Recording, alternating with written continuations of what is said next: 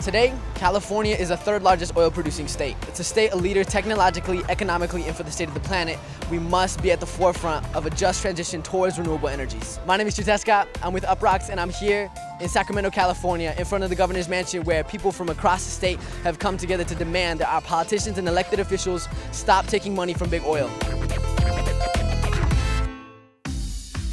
Oil has been traditionally a great servant for our Western culture, since the late 1800s. But now we have a lot of technologies which allow us to not be dependent on oil.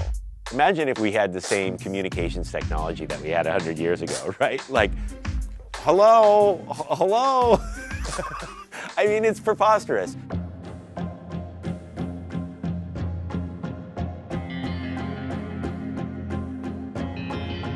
When you come to a place like California and you find out that there are no laws or no regulations that say that the drill has to be set back a certain number of feet or miles from a residence, a daycare center, a workplace, it's really alarming. 32% of these chemicals cause cancer.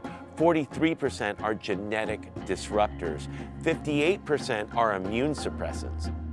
It is criminal that people are being poisoned in their own homes and unnecessary.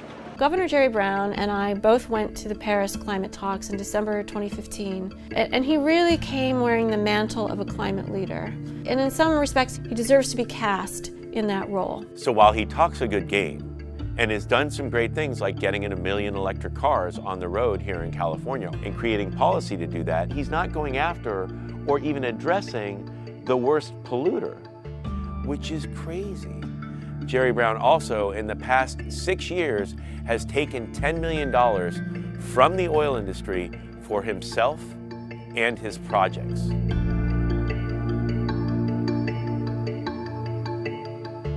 Because of the money the oil industry is spending, they're making sure that we don't switch to those clean technologies. It's preposterous that we are gambling with our future of our planet and our public health in such a ludicrous way when we have technology that will deliver us the same energy that doesn't cause those health impacts.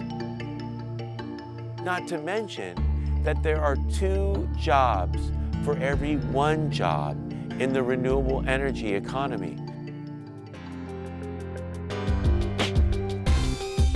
What do? We speak up. And so what that means is our voices have to be louder than the voices of the oil industry.